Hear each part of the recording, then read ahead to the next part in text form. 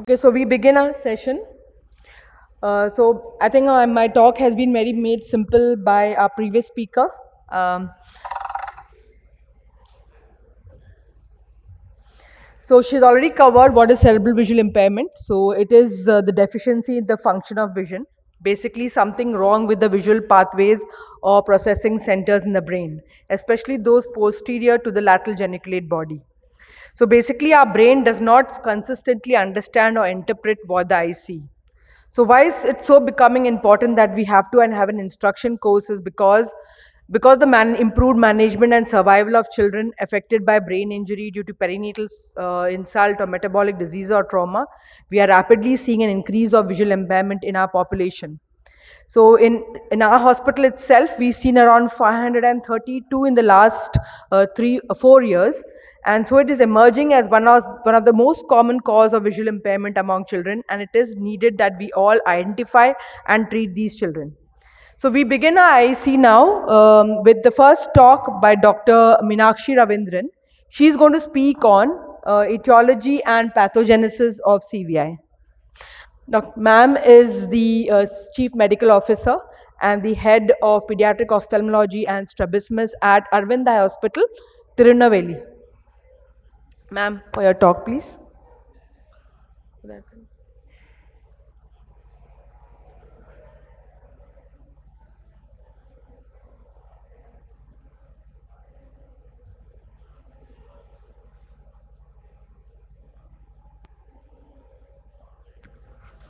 Good afternoon. At the outset, I'd like to thank the AOS for giving us this opportunity for this IC and Dr. SUMA GANESH for including me in this talk. So I'll be talking on etiology and pathogenesis. As Madam has told, it includes all visual dysfunctions caused by damage to or malfunctioning of the retrochiasmatic visual pathways in the absence of damage to the anterior visual pathways or any major ocular disease. So the vision loss can range from mild visual impairment to complete visual deprivation. So I have divided this into this thing based on the time of the insult or based on the area of the damage. So based on the time of the insult, it can happen from intrauterine to anywhere up to adulthood. So in early onset, it can be developmental anomalies, which I have divided into defective closure or in defective clefting or migrational anomalies or perinatal insult, or in the late onset, it can be circulatory arrest or other infections. So I'll be going through each one. So we all know that the embryogenesis, in the first month of the embryogenesis, the whole development of neural tube and neural tube closure, everything happens, invagination and then neural tube closure happens. So you can have in the defective closure, you can have cephalocele, or defective cleavage, you can have hollow prosencephaly, or defective neuronal migration, we have these defects. So coming to cephalocele, it is nothing but extravagination, this thing of the intracranial contents into the dura or into the skull. It is not inside, so it is outside. So you can have all these defects. It can be occipital lobe where you can have no block syndrome. Even yesterday somebody was presenting in the session no block syndrome. So it will have other associated anomalies. So whenever we see any high myopia or VR abnormalities and all those things, we should think of neuroimaging and finding out if there is any other encephalocele is there. Frontoethmoidal is quite common in our country. I mean, in Asia, you can have an associated ipsilateral optic nerve dysplasia.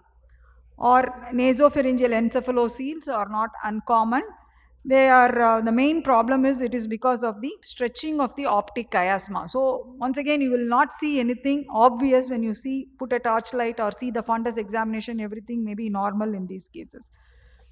So it can be defective cleavage also, which happens in the second month of embryogenesis, and you can have the various abnormalities associated. The main problem being the signaling protein, which is abnormal. So yeah, you can have a Patau or Edwards. All these things can also be a part of the developmental anomalies. Or the neurons, usually they start migrating in the embryogenesis. So they migrate from the ventricular and the subventricular zones, and it starts around 2nd to 4th month, and then it reaches the cortical plate. So anywhere if there is a problem, you can have this. If it is in the embryonal stage, you can have lissencephaly, where they stop in the intermediate zone itself. As you can see here, it will be a very smooth brain. There will be absence of cortical gyri. Whereas in pachygyria, you will have the migration stops at a later stage, you will have a reduced number of gyri. Whereas in polymicrogyria, you can have a multiple abnormal gyri, smaller in size. Or if it happens in the fetal stage, as you can see here, there is a complete dissolution of the parenchymal sac, and so you can have the absence of this intracranial contents. So anywhere this thing happens, you can still have all these.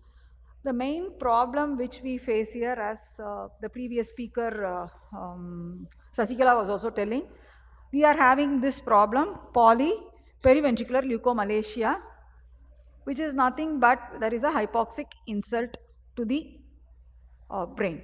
So our country is now going through a change, like what we were the early ROP, this thing is happening.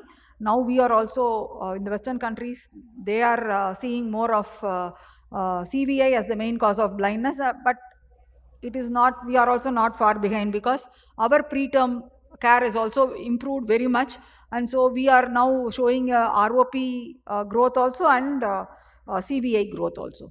So as you can see here, there is a cerebral vascular autoregulation is absent in these preterm infants or early term infants or low birth weight babies. So when they have an ischemic injury, they can damage the pre-myelinating oligodendrocytes, and this can lead on to diffuse gliosis or periventricular necrosis. And as you all aware, it is mostly around the lateral ventricles, and the corticospinal tracts also go close to the ventricles. So whenever this damage occurs, there is the added disadvantage of the child having a spasticity or diplegia or all the other motor anomalies, because the corticospinal tract gets affected. And as such, all the other systems, so it is not a single just cerebral visual impairment, as you know, it's a full term. So other anomalies are there, and multiple disabilities are there in these children. And we should remember that the watershed zone. What is the watershed zone? It is the commonest area where you can have a problem, because it is more prone for ischemia and loss of the neurons.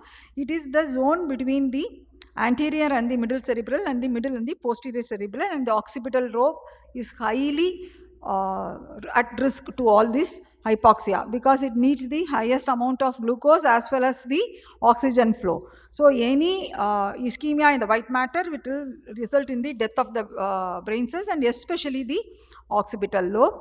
And these are the various pathways where it can get affected. Like you can see the field defect, inferior field defect, you will get when it is a posterior superior periventricular affection, or you can have a generalized depression of the field, as you see here, or when the optic radiation is involved, or increased cupping. So as you can see here, Dr. R.K. sir keeps telling, Dr. Ramakrishnan sir, any cup, very pallor is more than the cup, then it is not a glaucoma. Most probably it is some other cause. So always just don't see the cupping alone. You see the disc pallor is there or not there. If the pallor is more, then we should see for other causes.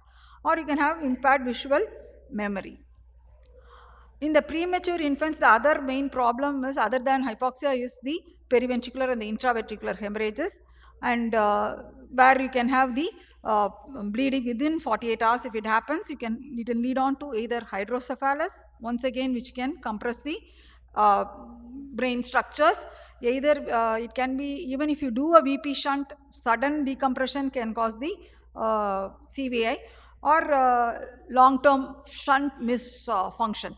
So the problem with hydrocephalus is, even if you put the shunt, we should keep them on long-term follow-up, and sometimes papilledema will not be seen even though the shunt is not functioning. So we should keep this in mind, and these are the three factors how the bleeding can cause the damage, like it can be a hydrocephalus or infarction or a porencephalic cyst.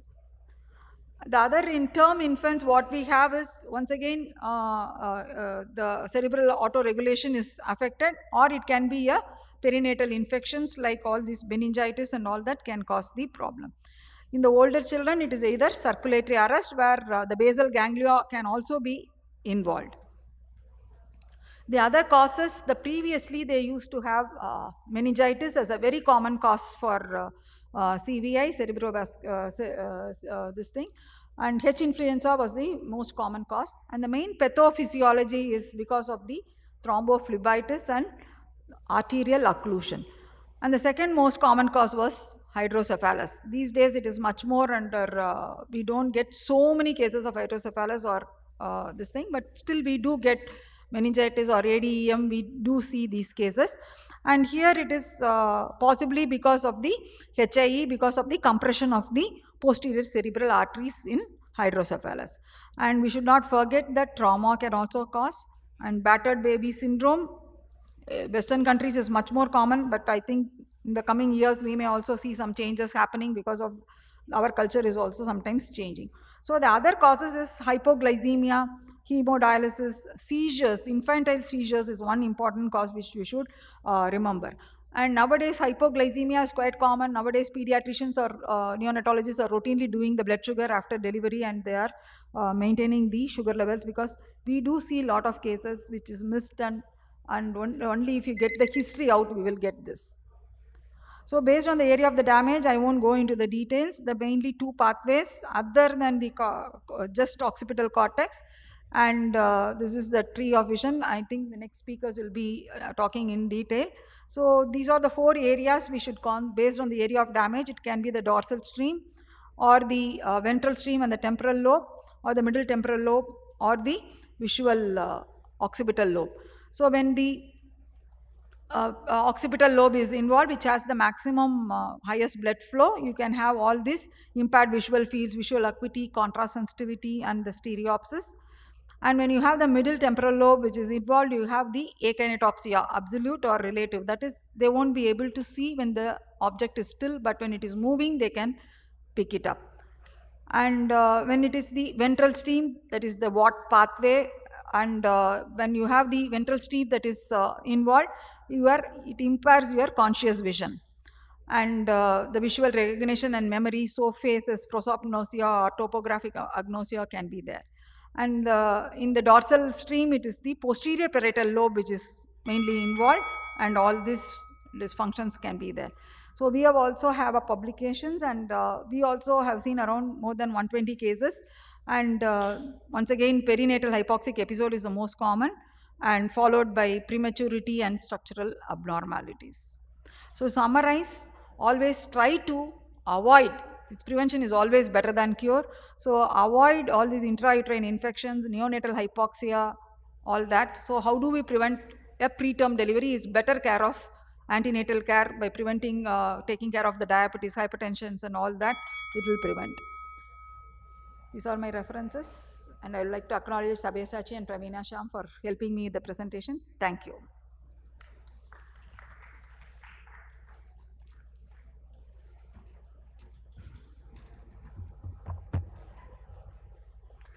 I think we have our keynote speaker here. Yeah. Oh, okay. So no, it's okay. It's okay. It's okay. Yeah. So I mean, we keep your next talk then after this. Okay. Yeah. Yeah. She is. I mean, I'll introduce her. Dr. Nihal Adel Hassan. She is a professor of ophthalmology, Cairo University, Egypt, and we're happy to have her here. She's owner of El Hassan Diagnostic Eye Center. She'll be speaking on sonar in pediatric ophthalmology. I think I'll speak first, and then maybe we give her the opportunity to speak. So the topic which I'll be speaking is, I think it's maybe a repetition of Dr. Elizabeth, Dr. Shashikala. So, but I'll just go in brief. So, what are the ophthalmic manifestations and assessments in cerebral visual impairment? So, basically, we have three stations: the occipital lobe, posterior parietal lobe, and temporal lobe, and that is very important for us to understand. So, most of the cases we do get an MRI, which will be our another topic where we'll say how does MRI correlate with our higher visual deficits. So she's again mentioned about testing of visual acuity, color, contrast sensitivity, and visual fields in all children with CVI. And there are instruments to measure these important things for checking the occipital lobe functions. So damage to the occipital lobe will cause poor clarity, There may be inability to perceive colors, and there will be less contrast and visual field deficits. So less contrast is very important to check, especially in children with CVI, because the rehabilitation person will have to be told that the child has a low contrast or how much of the contrast is not there, so that to further plan the rehabilitation session. So station 2 is the posterior parietal lobe. As it's mentioned that there are two streams, the dorsal stream and the ventral stream. The dorsal stream connects the occipital area with the posterior parietal cortex, and so it tells us everything like a where. So you analyze the visual scene and give attention to the object of interest with the posterior parietal cortex lobe. So this is how we get the visual guidance of body movements, and for everything in the development of the child, these things are so important, because if our posterior parietal lobe is damaged, most of the things, our developmental gets hampered. So how do we check it in the OPD is also very important. And they will also have problems in like differentiating things, because they have inability to process multiple visual objects in the surrounding. And that is what a child initially fears, because when they are put with so many objects, and then the fear starts, and this is called as simultaneagnosia. And low visual field impairment is something which we see very common, and most of the parents say that मेरा बच्चे को, like my child does not see the inferior field and therefore bumps into objects or into any obstacle. So this is because superior optic radiation serving the lower visual fields, they pass through the posterior parietal lobes. So this is affected, and there also is an impaired visual guidance or movement, which is called as optic ataxia. So now you see a child, it's a simple Lia puzzle which should be in forming a part of the armamentarium now, or for a pediatric ophthalmologist. We can't say we cannot have this. So this is a child with right hemiparesis, and he is struggling to because of the eye-hand coordination problems, and he's not aware of the directions, and these are problems of children with brain damage, even with mild brain damage. So we should do these tests if we are having a doubt, and find out how much of the cognition problem is there, to identify to the rehabilitation expert.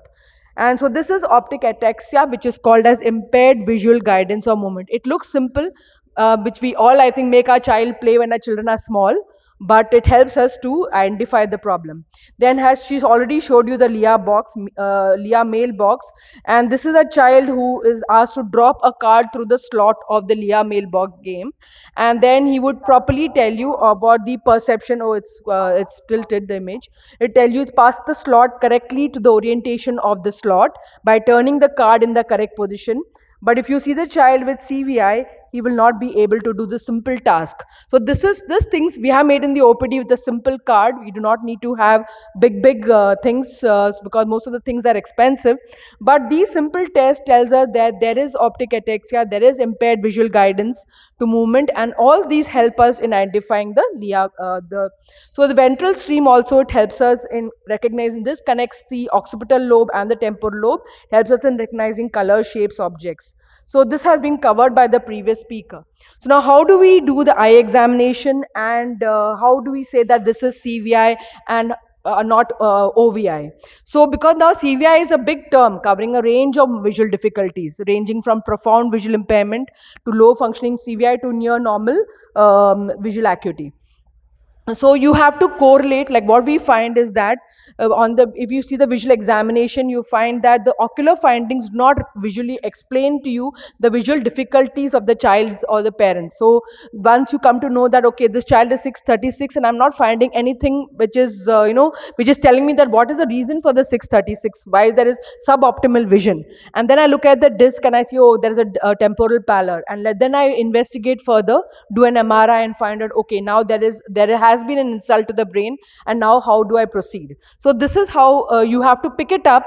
There may be a latency for visual response. So all these small tips, like a visual attention span, difficulty with crowded visual information, light gazing behavior, all these things help us to pick up, of course, a child. So a normal child will be one who at the same age has a squint,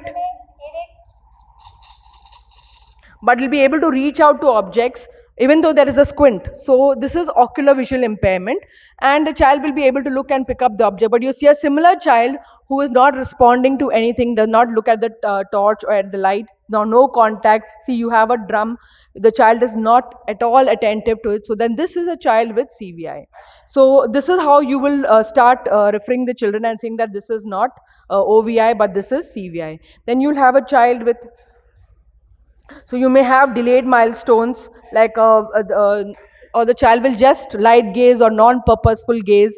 So the head holding is not there. So these are all delayed milestones. Maybe the pediatrician itself has not even told the parents that they need to go to an ophthalmologist or to a pediatric ophthalmologist or to an early intervention specialist. So you may have to guide the parents to tell them, okay, now you need to go to an early intervention specialist. This is not normal.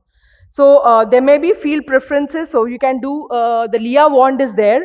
But we use a simple whiteboard and then we show the objects, a simple puppet toy, and see where the child is preferring to look at.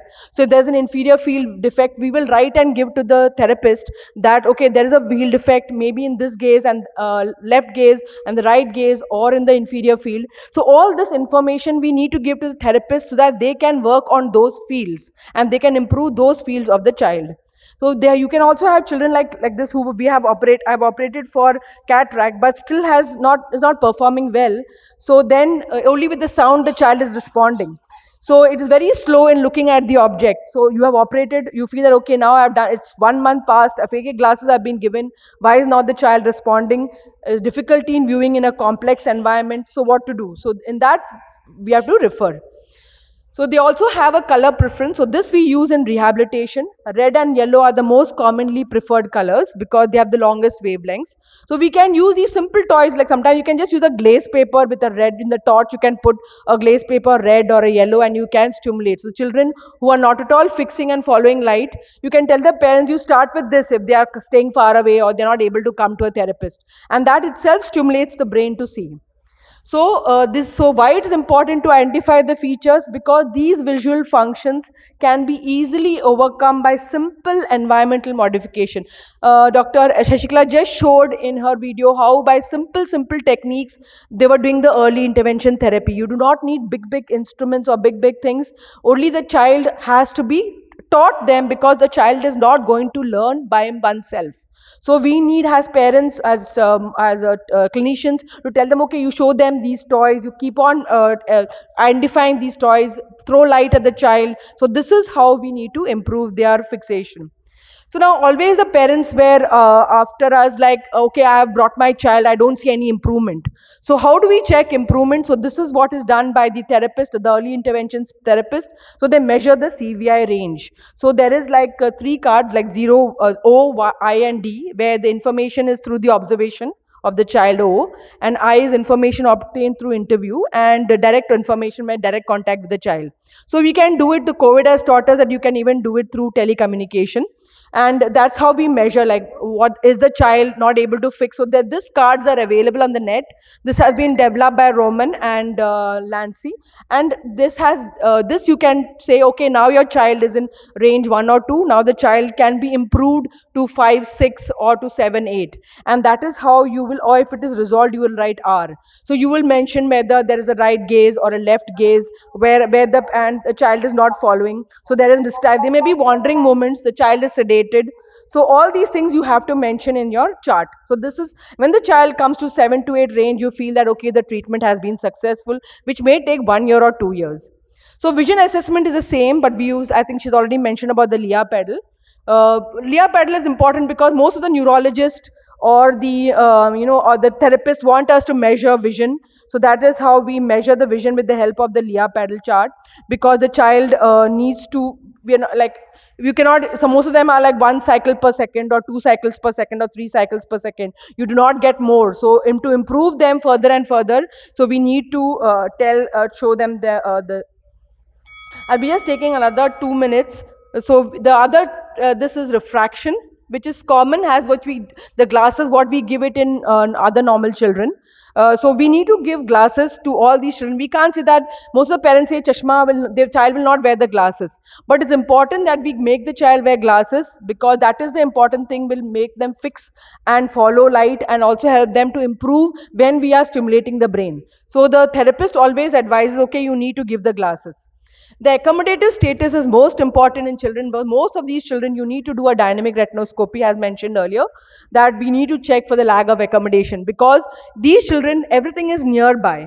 Everything you're wanting to do is nearby. So if the child is not able to see for near, then you have a problem. So if your child is improving, you can see that when you give a +3 or a +4 ad and the child starts focusing at near, it is important to give the ad glasses. So these glasses are very important because 57% of children have these have accommodative lags. The contrast is very important to do. The contrast sensitivity test is also very important. This is our Heidi test. So this helps us that whether there is 5%, 10% loss or 100% loss. And this is important to tell the parents, because in rehabilitation we need to improve the contrast. But maybe the child is not able to see clearly because of the poor contrast. So neuroophthalmic manifestations have been covered nicely, and there'll be a talk on strabismus and CVI. I just want to say that we have done a small project in Vrindavan, Mathura, and I hope all of you aim towards these projects. Uh, there are many, like we are working with Perkins International. I think CBM is also very keen. We have to sensitize the communities, because these children are just lying down in the communities and waiting for help. None of them are coming to us for help. So we need to identify these children with disabilities. There are a lot of grant funds available. We need to screen and assess them. There are CBR workers who have been trained by CBM and Perkins, and we need to help them by learning educational and therapy interventions. There are a lot of facilities given by the government. There is training and capacity building for training these community rehabilitation workers. There is Satva Shiksha Abhiyan and a Samagra Shiksha Abhiyan, which is working on these children, and they're willing to give them disability certificates, and also give them a they can help them with providing them with all appliances, because that is the problem which comes in these children, that they require appliances. So we need to help them with that. They may not be aware.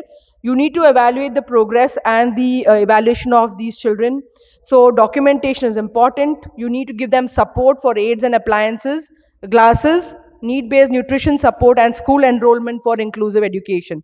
So all this we need to complete the loop, and as pediatric ophthalmologist, it is our duty, it is our moral value that we help these children, not only just by surgeries, but also by providing them education and training. I mean, that's very, very important. So you will not believe, these were our numbers which we seen. We seen 368 children which were hidden in Mathura district, and we helped these children. So it is not a small number. We need to help them, and it is my sincere request to all pediatric ophthalmologists, please screen, and there is help. There are a lot of provision provided by the government also. So we can give them at least some support, some interventions, and help them cover, and you can also give them a disability certificate. Thank you.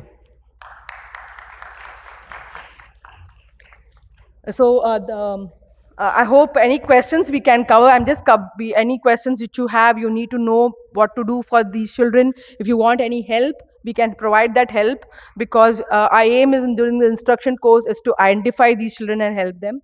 Priya, you can take the dais there.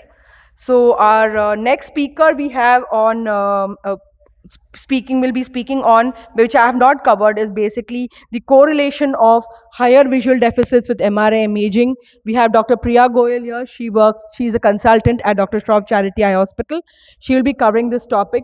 And thank you very much, Dr. Suma Ganesh. I am very grateful to you for providing me this wonderful opportunity. So I'll talk about the correlation of higher visual deficits with MRI imaging. So before that, we first have to understand the importance of the same. So this is a 3-year-old child who presented to us at one of our secondary centers with visual impairment and also associated motor problems, hand-eye coordination problems, perceptual skills problems. So she was not even able to grasp the objects properly or sit properly. And what she was recognized as by her peers was mentally impairment. But when she presented to us, what we found was that she was suffering from cerebral visual impairment, which was confirmed on MRI as well. And according to the specific areas involved in her brain, we could provide her specific occupational as well as rehabilitation therapy, and she's doing better now. So CVI, that is cerebral visual impairment, the definition itself tells us which are the areas affected. So it is basically deficit in the visual function associated with damage to the retrochiasmatic visual pathways, and cerebral structures in the absence of major ocular disease. And these visual function deficits can be in the form of visual impairment, visual field impairment, or difficulties in the higher order visual spatial processing. And these can occur even in the presence of normal or near normal visual acuity, which precludes further the diagnosis of cerebral visual impairment. That's why there is a need for improved accuracy in diagnosing, assessing, and developing effective education and rehabilitation. So these function deficits, how they occur and what kind of deficits can occur, that depends upon the cause, location, and the extent of cerebral insult. These lesions can not only just occur in the primary visual cortex, but they can occur in different pathways and cortical areas of the developing brain of the child. And it is therefore important to know the history of the child, that whether the child was born at term or whether it was born at prematurity. So in a preterm child, we have to look for the areas around the dorsal as well as lateral to the external angle of the lateral ventricles, where we can see the PVL changes, which are the result of hemorrhagic necrosis of the white matter around these areas. Whereas in a term child, we will find hypoischemic encephalopathy related changes, especially in the areas of deep gray matter, hippocampus, brainstem, and thalamus. So whether it is a term or a preterm child, basically the insult is hypoxia, which causes the necrosis of the myelinated as well as pre-myelinated fibers, which causes, because the demand of the brain is more as compared to the supply. So that obstructs the normal development of the white matter pathways that communicates between the sensory and motor areas, which causes the motor and cognitive impairments. We have been talking about these two pathways. Let's understand which are the areas involved in these pathways, because this is important to know where to look at the MRI imaging to look for the damage in the brain lesions. So this is a two-stream hypothesis, which one is the dorsal and one is the ventral. Dorsal is the where stream, which is responsible for the spatial processing, and it is comprising of superior longitudinal fasciculus that connects the occipital lobe to the posterior parietal lobe and ends at the frontal lobe. The ventral pathway is responsible for the object processing, that is the VUT stream, and it is comprising of inferior longitudinal fasciculus. Both of these are interconnected with the help of inferior frontal occipital fasciculus. The inferior longitudinal fasciculus is connecting the occipital lobe to the temporal lobe. So can we visualize these areas on imaging as well or not? Because these are the lesions we are looking for. So yes, with the advanced imaging technologies, which is the HARDI, that is the white matter reconstruction by high angular resolution diffusion based imaging, we can do the same. So this is the normal person's brain on the HARDI imaging, where we can see all the dorsal, ventral as well as the IFIF lesion pathways. Whereas in patients with CVI, these pathways are not reconstructed and they are missing on the scan. So what are the visual functions which we are trying to correlate with the MRI? These are four major functions, which is visual attention, visual perception, visual cognition, and visual guidance of the movement. We can assess these with the help of questionnaires. We have been talking about the questionnaires since the morning presentations. Now trying to correlate them with the MRI findings, it's a very complex task and not fully understood even in the literature. Many of the authors have tried earlier in their studies to correlate the higher visual functions with the gross cerebral morphological changes on standard imaging technologies. Though, so Sir Dargolu et al. Found that there was a correlation of low severity of PVL changes with the minor motor problems and mild to moderate function outcomes, as well as when there was a severe developmental delay, it was correlated to the cortical atrophy and thinning of the corpus callosum. However, these standard technologies cannot ascertain the underlying microarchitectural damage to the key white matter pathways. That's why we need advanced technologies in the form of diffusion-based imaging, that is the diffusion tensor imaging, or the white matter tractography, or the HARDI. So authors have tried these imaging technologies as well to correlate the visual functions, and Lennartson et al. They found that the diffusion weighted MRI correlated white matter damage predominantly in the superior posterior periventricular white matter with the documented visual dysfunction. They also found that early injury to the optic radiations was associated with the characteristic patterns of the visual field deficit. But the same was not seen by the Gazzetta et al. They found that even in the presence of early periventricular damage, ventricular damage to the optic radiations, there was a normal development of the visual field function. They suggested that the preservation of visual field function probably was the result of compensatory neuroplastic reorganization. Ugeti et al. Found a direct correspondence between the MR alterations in the path of optic radiations and significant functional deficit. They found specific areas to be considered while looking for an MRI scan, that is the visual pathways, the pyramidal fibers, and the geniculocalcarine tracts. The latest technology, which is considered to be the superior of all, is the Hardy, that was studied by Boer et al. They found the individuals with CVI to have dramatic reductions in the volume as well as the number of fibers of the ILF, SLF, and the IFOF. Surprisingly, they also found that these fibers were intact even in the patients with ocular blindness. So probably we can differentiate between ocular as well as cerebral visual impairment. Now, what kind of lesions can be seen on the images? So it can be in the form of diffuse cerebral atrophy or bioccipital lobe infarctions or periventricular leukomalacia, cerebral dysgenesis, or parieto-occipital and parasagittal watershed infarctions. So on the normal scan, we can see high signal changes on T2 weighted images, which are suggestive of hypoxic ischemic injury, especially in the areas of parasagittal cortex and deep gray matter. On diffusion weighted imaging, these can be even picked up earlier in the form of hyperintensity, which are suggestive of restricted diffusion in the injured tissues. Cortical lesions can be seen seen in the picture, that there can be optic radiations involved along the contiguous enlargement of the posterior ventricle and corticospinal pathways. Also, in the subcortical lesions, we can see reduction in the white matter or increased signal intensity or abnormally increased signal intensity in the white matter, along with the irregular outlines of the lateral ventricles along with the dilatation. They can also be decreased volume later on with the increased signal within the thalami bilaterally, suggestive of atrophic changes as well. Sioni et al. Also tried to correlate the structural and functional abnormalities. So they found maximum damage to the optic radiations and the visual cortex, more so in the optical radiation, and also PVL lesions were constantly seen. They tried to correlate the global Dutton's questionnaire with the amount of visual impairment, the motor outcomes, as well as the MRI findings. However, they could just correlate the visual impairment with the questionnaire and not the rest of the things. But the visual impairment was definitely correlated with the MRI findings. So they found the further changes in the MRI, which was in the form of ventricular dilation with irregular outlines, irregular signal intensity, reduced white matter in PVL regions, cystic lesions, widening of the subarachnoid lesions, lesions at thalamus or basal ganglia, and dystrophy of the corpus callosum. So no impairment was seen when optic radiations were seen on the axial or coronal planes.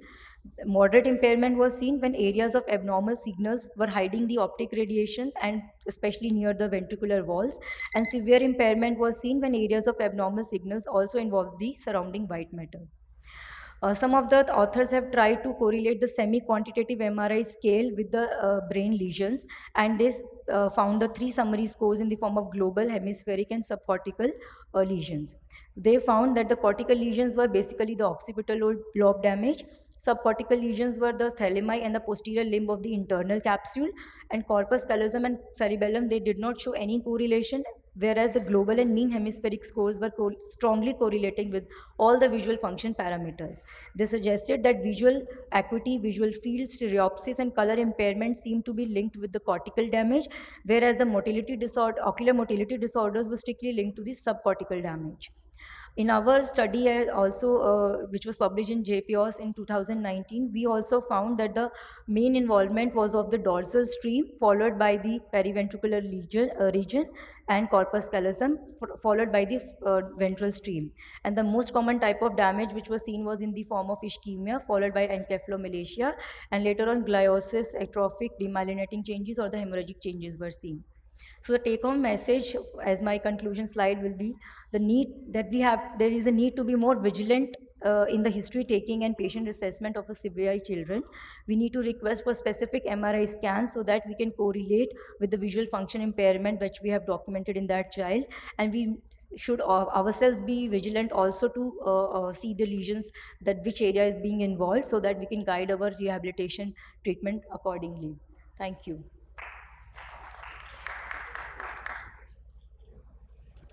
Thank you, Priya, for an excellent presentation.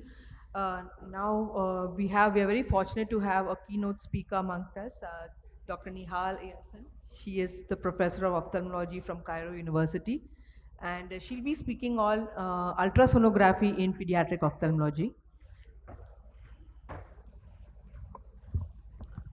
Mr. Chairman, dear colleagues, good afternoon, everybody. First, I would like to thank the scientific committee for this kind invitation. It's always a great pleasure for me to join in all India meetings every year, and to my great pleasure. As we all know, the pediatric age group, these are challenging cases to reach to the proper diagnosis, especially posterior retinal and optic nerve assessment and visual rehabilitation and visual assessment for further visual rehabilitation, as in the previous very nice, excellent talks.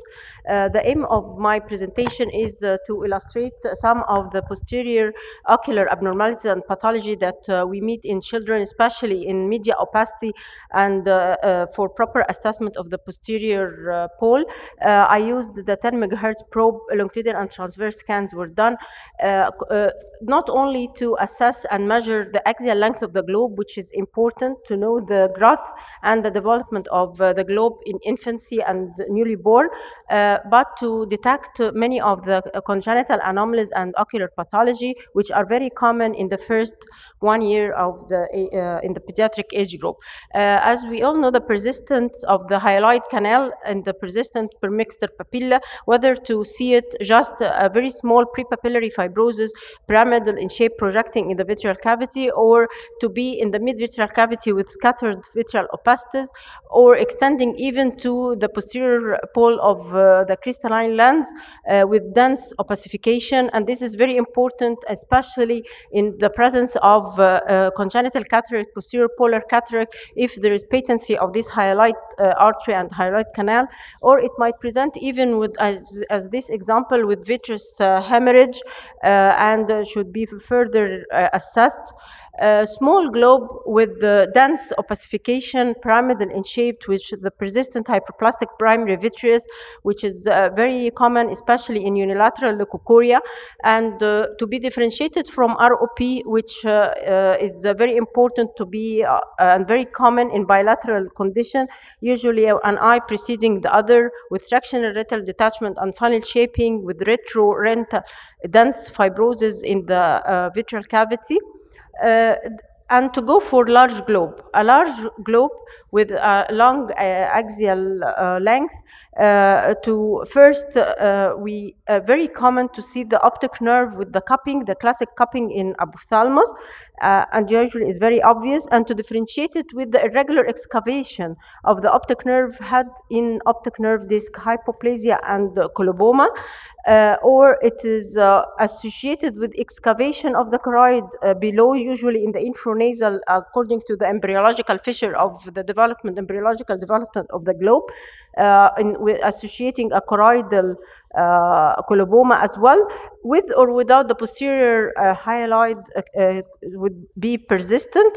And the irregularity, the severe extensive irregularity in the posterior pole with extensive choroidal and optic nerve disc coloboma, to be differentiated from a large myopic anisometropic globe with the smooth posterior staphyloma of the globe. And this is another case with optic nerve head coloboma with smooth colobomatous optic nerve head, but associated with inferior detachment, and a case of complicated cataract associating this case. Another example, a microphthalmic globe with irregularity at the posterior part of the globe at the optic nerve head shadow, with even discontinuity of the optic nerve head, a hypoplasia, and optic nerve head coloboma. Non-ophthalmic eye, which is less than 15 millimeter, we have many of these cases presenting with choroidal coloboma, and this might be even an orbital cyst communicated or not communicated to the optic nerve head behind in the retrobulbar space. And this is another case of the nanophthalmos. We have a multiple abnormality in an eye, the right eye, showing persistence of the posterior of the primary hyperplastic primary vitreous with irregularity in the optic nerve head, and the left eye showing an orbital cyst associating the optic nerve hypoplasia. And even in cryptophthalmos, but sorry, I lost the sonar for this case, which was important, that I used the sonar to assess if the globe is can be differentiated globe or not, to do anything for that poor child. In cases with traumatic cataract with the dense media opacity, I can differentiate. Of course, it's very important for the surgeon to see if there is intraocular foreign body in cases of penetrating injuries associating vitreous hemorrhage, to be differentiated from leukocoria, a case of the different causes of leukocoria, especially retinoblastoma with the pathognomonic calcification and the irregular homogeneity of the retinal mass. And if it's associating a dense vitreal condensation of intravitreal dispersion of this advanced retinoblastoma. In cases of complicated cataract with uveitis, and this child with Harada, Vogt-Kanagi-Harada syndrome, and to see what's as the assessment of the posterior hyaloid with partial posterior vitreal attachment to the irregular elevated optic nerve head due to previous attacks of posterior uveitis with neuroretinitis, as well as in clear, even in clear media, where I can photograph the fundus of the child, but we need the sonar to give two-dimensional scanning of these cases, as in that case, he was referred to me for irregularity in the optic nerve head, and the very obvious choroidal, isolated choroidal columba behind. The sonar showed irregular elevation in the optic nerve head with just its remnant of the posterior permixer papilla and the posterior hyaloid attachment rudimentary part of it, and with a very shallow choroidal, inferior choroidal coloboma. This case with optic nerve disc swelling, it's very important for the child to do the first thing, ultrasonography, to exclude the possibility of optic disc drusen, which is very common, and we'll go for a dilemma of neurological assessment of that child, and simply it's optic nerve head drusen. But it's not simple, because as you all know that optic disc drusen should go for neurological and endocrinological assessment, because there are many abnormalities in these children regarding the corpus callosum, and to do, if he's a child that can be cooperative on the visual field, we should do him visual field, because this drusen will enlarge by time and will compress the nerve fiber layer and will lead to visual deficit for this child, but at least to know that he's going for an optic disc drusen. It might be as that, which high echogenicity, or it might be even embedded inside the optic nerve head, as in this condition, and not that much elevated disc. Even if here it was only for sonar, then for my interest in this sonar is only elevated disc, which I can't go for optic disc edema, but as well there is nothing significant that I can correlate clinically, and it's a clear media, but the child was not cooperative with the pediatrician or with the ophthalmic pediatrician to examine. I took simple photography with a narrow pupil that I can use on my fundus camera, and it's a dense myelinated nerve fiber layer, which gave a grayish reflex that it was disturbing the clinician.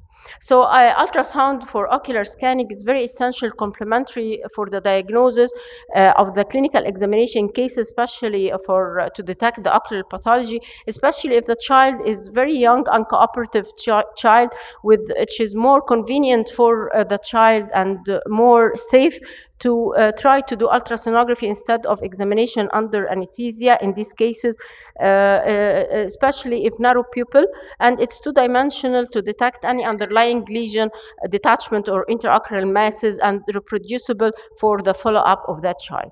Thank you very much for your attention. Thank you, ma'am, for an excellent presentation. Any questions to ma'am, please? So another diagnostic. So has ma'am finished the talk on sonar in pediatric ophthalmology? Yes, it was very helpful. Thank you. We go to next prognostication or the next diagnostic. Oh, you have a question? Sorry. In case of a Goldhar syndrome, have you experienced optic nerve drusen? A Goldhar syndrome is a condition which is characterized by congenital limbal dermite with preauricular skin tag and appendage. In literature, I have seen about 4 or 5 cases of Goldhar syndrome, which are basically normal from visual and optic nerve point of view. Because 80 to 85% cases are normal. It's only in 10 to 50% cases that you get additional congenital defects like iris palate, defects in the kidney, congenital heart, defects in the dental anomalies. They have impairment of the memory. And just because I think you are a pediatric ophthalmologist, I am also a pediatric ophthalmologist. Do you have experience any case of an optic nerve drusen in Goldenhar syndrome? I didn't meet. Sorry? In my experience, I didn't meet a golden hair with optic nerve head drusen. What I want to say is that I also have not seen, but in Indian Journal of Ophthalmology, 1968, Mittal et al. Reported 3 cases of optic nerve drusen with Goldhar syndrome. Goldhar syndrome, you have about 17 families which are in Greece.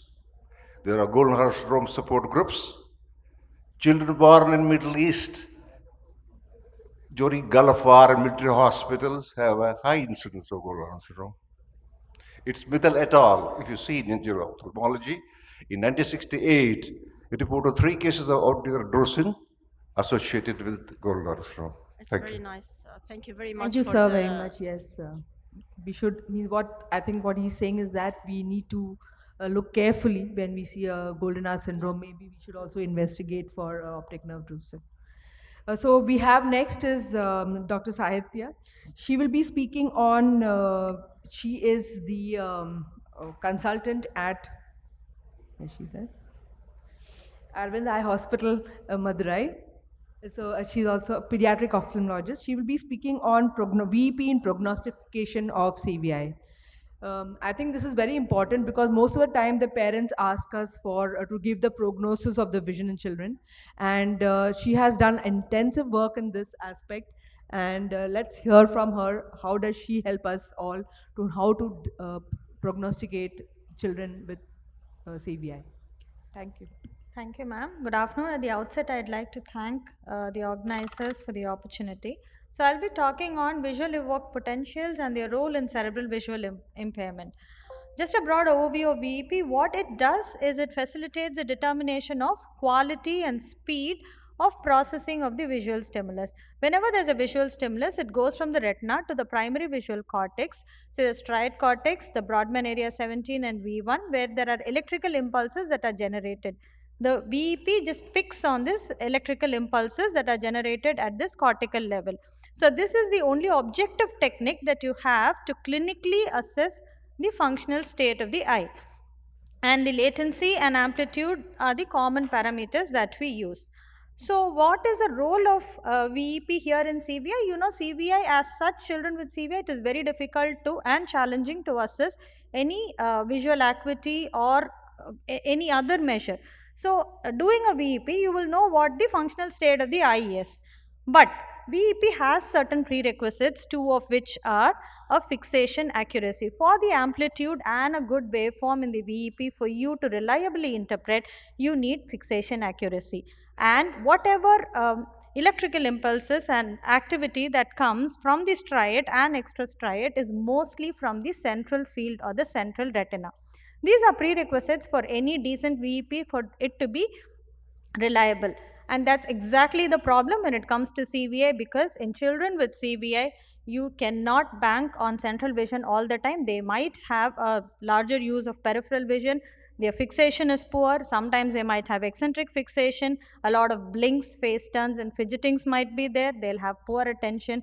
You might not be able to make them sit and stare at the screen to get a VEP. Even if you make them sit and get a VEP, there's another fundamental problem, which is VEP is not vision in its true sense. It is only a correlative vision. It only picks on the electrical signals. It does not tell you how a child sees. So it does not measure the functional vision or the functional visual capacity, which includes contrast sensitivity.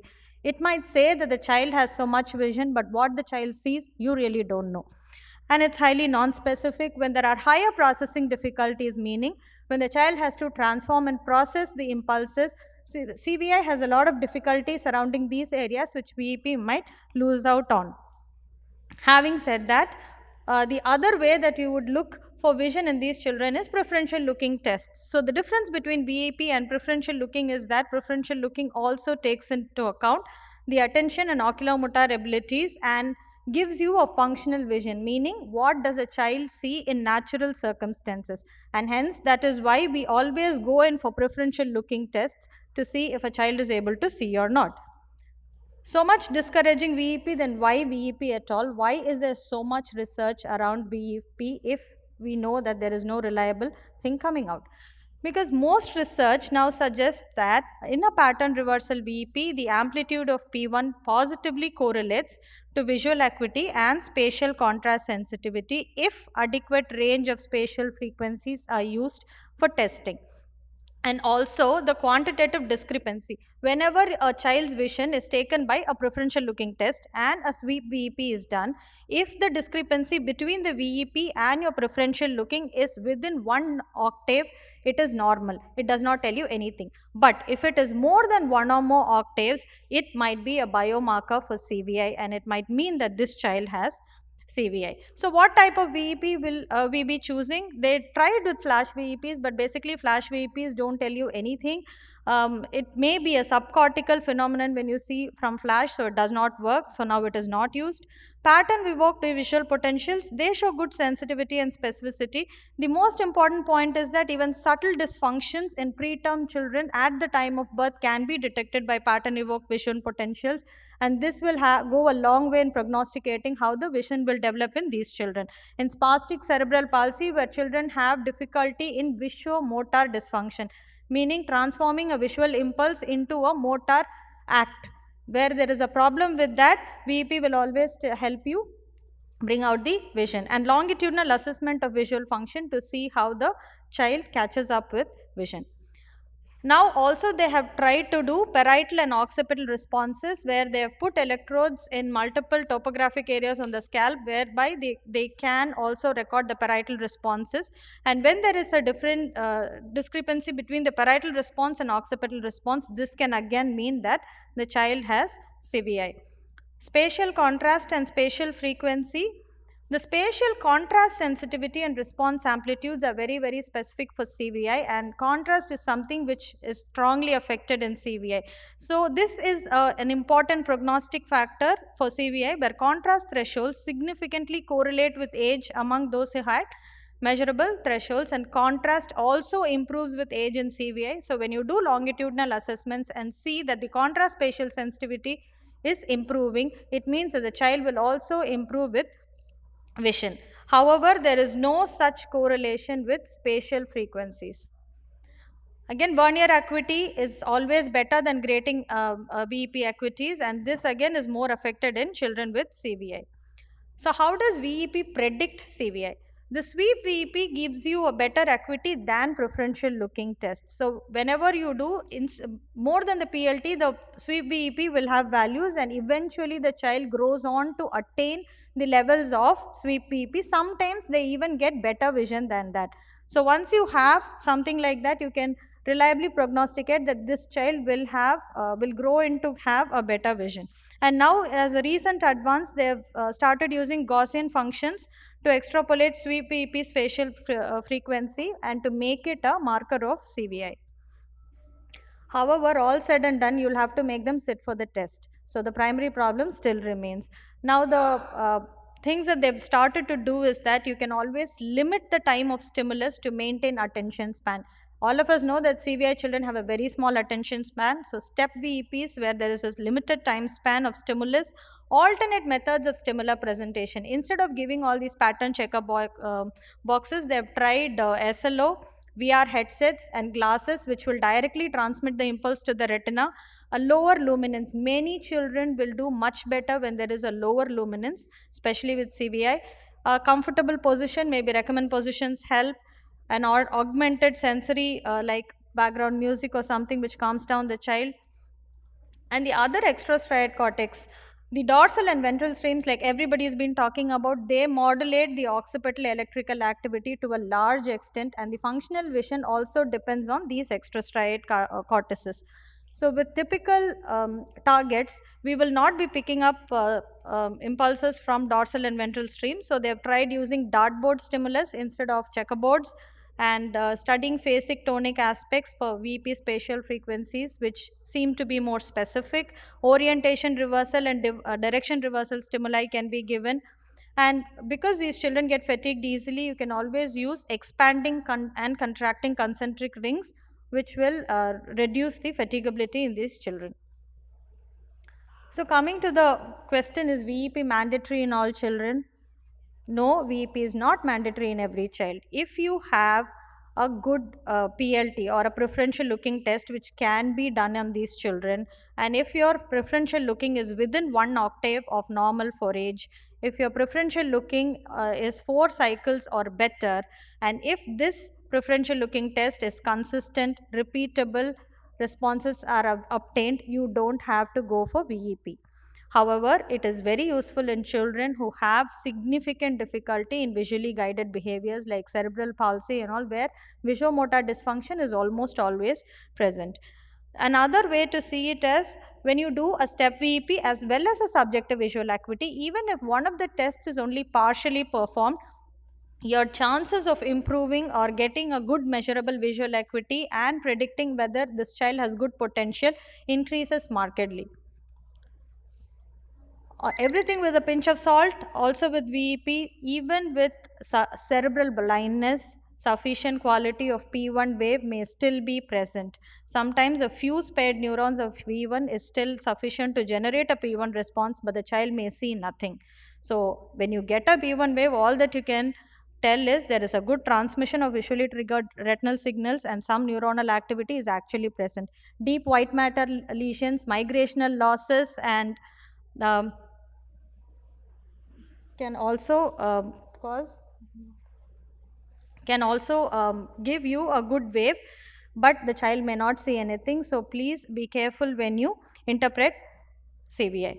So what is the role finally? Children with severe forms of CVI where you are not able to get anything at all, no vision at all, this VEP will help you assess the potential of vision, where clinical tests do not give you any measured outcome, where you cannot even finish a test. Yes, it will give you an outcome. Prognosis in preterm children and children with CVI, severe CVI, especially with spatial contrast, you will know if this child will have good vision. And finally, it will help you in choosing tools for intervention, the dimensions, the sizes that you have to start, and the contrast that you have to start. That is something the VEP will help you with. Thank you for the opportunity. Thank you, Dr. Saitya, for an excellent presentation. We go ahead because we are going short of time. We have Dr. Sandra Ganesh from Mother Arvind Hospital again, Coimbatore.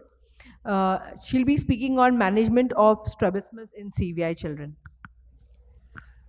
At the outset, I would like to thank Dr. Suma Ganesh ma'am for a kind invitation, and I'm very happy to be a part of this symposium today.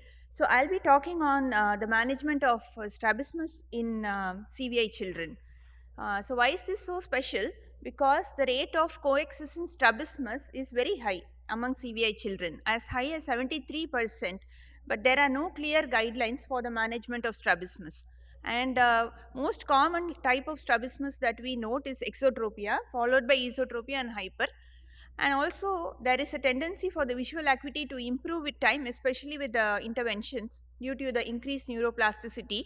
And also there is reports that around 16% of CVI patients with strabismus, the alignment keeps varying and can also improve spontaneously along with the improvement in the visual acuity and other neurological functions. So that is why it makes a very difficult decision as to when or if we have to operate on these patients. So treating strabismus with CVI is often challenging. There is little data regarding the natural history of strabismus and response to surgery in children with CVI, and also even post surgery their response may differ from patients who do not have CVI. So this is a collection of patients in our series that we had around 30 to 40 percentage of strabismus. So these are just a representative example of 12 patients. Many of them have some systemic diagnosis like cerebral palsy, genetic disorders, meningoencephalitis, late onset sepsis, seizure disorders, hypoglycemia, prematurity. This is just to give an idea. IUGR, all of them having some ophthalmic manifestations of temporal or disc pallor, with orthoptic evaluation being a large angle esotropia or exotropia or variable angles. And so, coming to cerebral palsy and CVI, it is diagnosed in almost half of the children with CVI, and this is a study which was published in JAPOS in 2021, where they had analyzed around 151 children with CVI with cerebral palsy and about 153 kids with CVI without cerebral palsy, and they compared between the two groups. And refractive error, optic atrophy, strabismus were all more common in the group with the cerebral palsy, but the alignment after strabismus surgery was achieved well in the group without cerebral palsy, that is 60%, as opposed to 30% in the group who had cerebral palsy. And also on a long-term follow-up of 9 years, they found that 100% of the kids who had without cerebral palsy achieved good outcomes, whereas none of them who had cerebral palsy, they did not achieve a good outcome. So, critical for CVI patient selection for strabismus correction will include at least some visual acuity of 3 level on the 6 level scale. They should be able to at least fixate and follow objects. Patients with a good control of the underlying neurological condition is paramount, because we need to operate under general anesthesia. We need a good level of fitness, and patients with improving visual behavior and an angle, stable angle of strabismus has to be considered before we contemplate surgery. So how do we assess vision in these patients? We can do it on a 6 level scale, like has been told by multiple speakers before: fixation and following on a 1-inch toy or any optotype. At 1 foot, following a face, response to motion, response to light, no visual behavior. So this is just a rough way. And how do you measure the ocular alignment? Whenever possible, if they have good vision, we can do the alternate prism cover test. But if they are not very cooperative, in angle very large and stable, we can do a Grimsky test. And standard tables are used to determine the surgical dose, or we can slightly over or undercorrect as per need. So we can also test the field in these patients by using a Leah band, because it is said, like especially in patients who have a large angle esotropia, operating and correcting the alignment may help with their temporal field and also their motor performance. So how do we do this field assessment? With a simple with a Leah band or a simple gadget like this made by self, we can test the binocular functional fields, bending the band into a half circle and then keeping it from the behind. We can roughly get to know when the patient is able to elicit a response. So the prerequisites are that we have to select the patients based on their comorbidity and general anesthesia, stable angle of strabismus. We need to have a very good anesthesia team for smooth induction, also recovery, and also we need a thorough fitness documented before we plan surgery in these patients. But the limitation will also always be the measuring the binocularity post-operatively, assessment of the critical period for development of normal binocularity, and also if there is any problem, it may be difficult to assess this after the surgery. So another few newer methods of documenting the visual acuity and the field in patients with CVI include eye tracking devices, which have been extensively studied in the United States for measurement of the visual assessment, capturing multiple domains of visual functioning, which can facilitate the evaluation of afferent, efferent, and higher order visual parameters in children with CVI. And they have used a Microsoft Surface pad with a gaming software like a visual tracker like the Tobai Dyna, and that can be attached to this with simple games played on it. And then they have these eye tracking trials where they can localize where the child is exactly looking based upon the heat maps, where red color indicates longer fixation duration. So this is a grading pattern on which the top right you can see that most of it, more than 50% of total fixation time is falling on the grading. So with this, which you can get a very good objective measurement of visual acuity, which may not be very much possible if the child has multiple disabilities along with CVI. And this grading, like the below grading is, as you can see, most of it is outside of the grading. So the visual acuity is less in this child. So these are the results of typical scans called as custard pie appearance, where they play the game and you note the fixation patterns.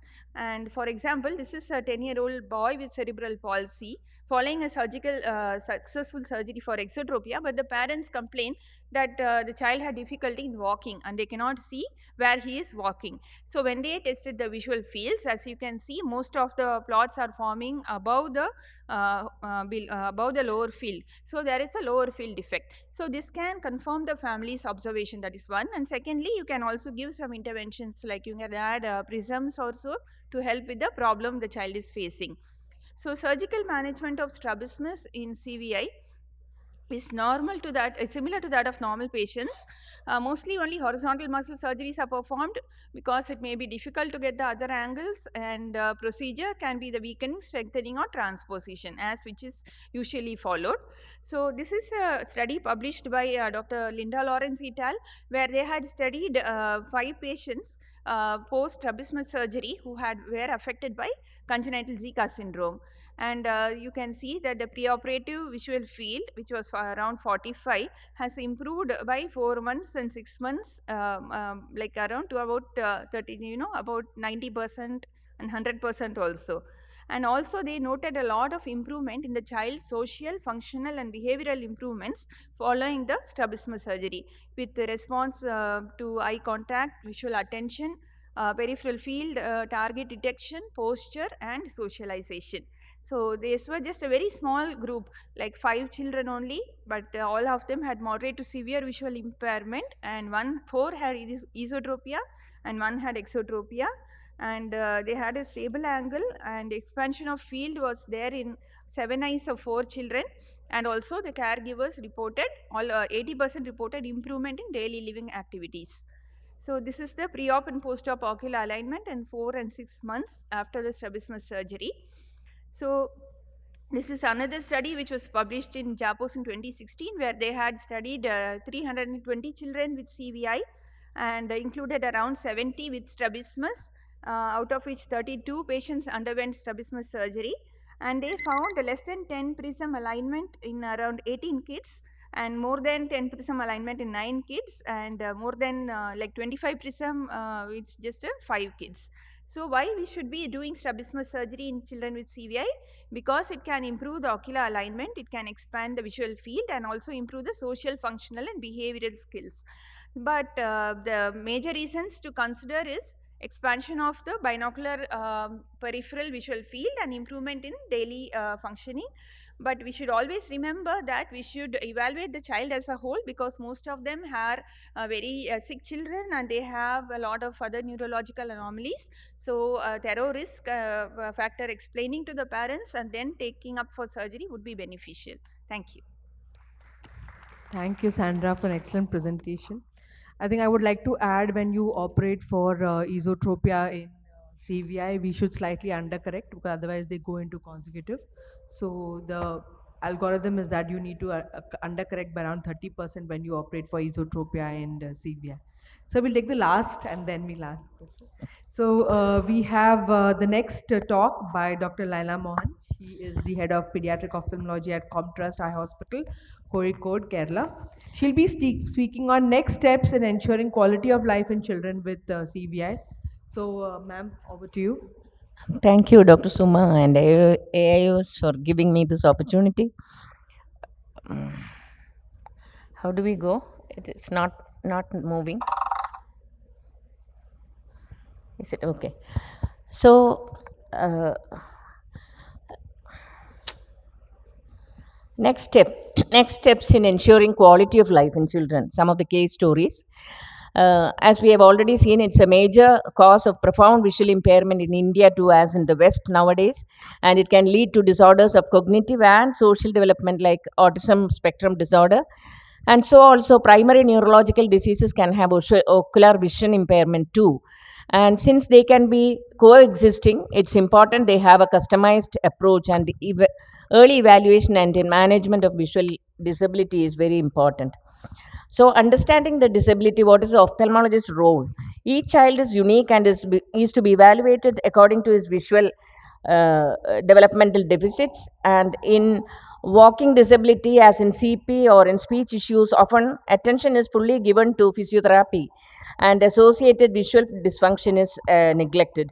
So, early visual training and rehabilitation should be instituted in a customized way. All the ways to assess the visual disability has been described already, and visual assessment during follow-up should go hand in hand with the improvement which we see also.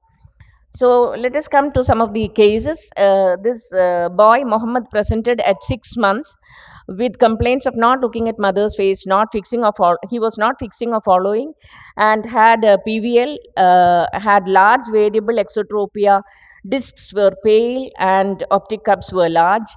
At 3 months, or after 3 months of light stimulation and colored object stimulation with the Lia puzzles, which comes next.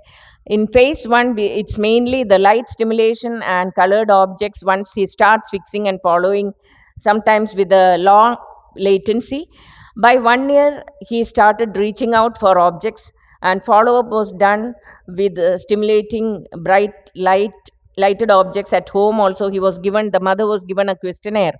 They are given questionnaire to bring every 2 to 3 months to see how they are faring, and he was given an astigmatic correction of minus 2.5 cylinder in right and minus 1 in left eye, but the exotropia, which was alternating, became constant, and he was advised 2 hours occlusion of the left eye. He started watching TV, and at 5, during reassessment, he was found to have accommodation lag, and bifocals were given, and he started looking at the pictures in the books, and he was sent to Anganwadi. By 7, he was in a regular school, and he plays a shuttle, but cannot see the shuttle when the cock when it falls down. That was the parents' complaint. His vision is 612, 66, and he's awaiting surgery for strabismus. After now, it's a stable deviation now. So he is going to regular school, little backward in studies, but he is doing well. So this girl, can you stop the sound? Gauri followed up since 3 years of age for strabismus and global developmental delay. She was branded as having a behavioral disorder at school, and she's 16 now, attending mainstream school. Again, not very good at studies, and she has an impaired attention, cannot concentrate on more than one thing. The mother is prompting to say, asking her to look at the light, but she is not able to concentrate on that. She has apraxia of gaze and simultanagnosia and optic ataxia.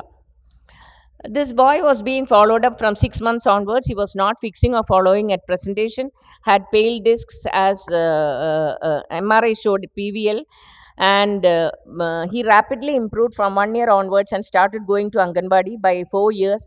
And the teachers, Anganwadi teachers are more accessible and more attentive to these children The parents can go with them and communicate with them, and the children also can cooperate to pay attention to this type of children. And special teachers are not available in our regular mainstream schools. So this is a great help. The mother said he was not interested in watching pictures in books. OCT showed some amount of Arnafel thinning. I just wanted to know the panel's opinion, whether we see we do OCT in many of the children who cannot cooperate for visual fields. So we have found many of them having superior and inferior Arnafel thinning. He didn't have any refractive errors, no accommodation lag also, but a trial of plus lenses seemed he seemed happy with the plus lenses, and we gave him +2 bifocals, which he was happy to use at school. And the class teacher said he has become more attentive and reading and writing. After 2 years, he was off glasses and he goes to the regular schools. He has good vision, 6/6 visual acuity. And this child has a homonymous hemianopia following a subdural hemorrhage in the left occipital area, which was evacuated. And she has a face turn to compensate the same, and right exotropia as also there are papers saying exotropia can constant unilateral exotropia can occur in the towards the side of homonymous hemianopia as a compensatory measure. And grasping things in the blind area to relearn can be encouraged utilizing this blind sight. She had improved a lot in her at least functional vision in that area, which can widen their activities in this field. And she had surgery for exotropia later. So all these we have seen are high functioning CVI, where they can go to attend the mainstream schools. This girl Khadija was not fixing and following till 3 years, and she had walking disability attending a physiotherapy department. She had can you put off the volume of the she had walking disability, and she started fixing and following with light stimulation, and she started reaching out for objects, which was a marked change, improving the communication with her mother, and the family members also could interact more, which by which she became more manageable at home. And often vision improves contrary to our expectations. She had a very large gliotic she had gliotic areas in the parietal and occipital areas. With extensive cerebral injury also, sometimes it's possible to improve their functional vision. So she uses touch and smell to see what is the object, and some amount of blind sight is there. We can encourage this in children. So ocular vision impairment, we have already seen refractive errors, accommodation lag, strabismus, congenital cataract. All these can happen, coexist with CVI. And this boy, he is 21 now, was operated for congenital cataract at 3 months. He had microphthalmia, was not fixing or following light after cataract surgery also, and MRI showed PVL. And with light stimulation and educating the parents during each visit, you have to insist wearing FAK glasses. That is the most important thing, because he is not looking at light. They are not very keen in wearing glasses. So this is also difficult to manage during the post-op period. So he has still some problem with speech and walking, but he has 6 to 24 vision, and he is working in a shop now. So is it intellectual disability or CVI and cataract? So this boy was branded as intellectually backward and aggressive behavior. He was unmanageable at home, and they placed him in an orphanage. And cataract was diagnosed much later, and IOL surgery was done at the age of 7. And his immediate post-op period was poor, and MRI showed that he had periventricular leukomalacia in the parietal areas. And after a few weeks of training, he started looking at lights and watching TV later. Strabismus, we don't have to discuss more. I think extensively it has been already discussed. So how do we go about it? After a period of light stimulation and after improvement with bright objects and colored objects, the seeing area has to be identified, and adapt his environment so that he will not bump into places. Highlight contrast of door edges, staircases, steps, the last step especially. The room table should be clutter free, as we have already seen. And light box activities, any activity can be done on his light box, and enhance his visual field by touch, color and smell, which can be, these are the other senses which can be utilized for him to identify the objects and show appreciation when a task is done. So as he grows older, when he can attend school or even teach him, refractive correction has to be given, and prisms and field defects mobility in classroom. He should be placed in a place where we identify the field defect and where he can look at the teacher. If he has a lower field defect, let him sit at a lower chair. And they love to have their own places, their own chairs also. So in large field defects, we have cane training has to be done.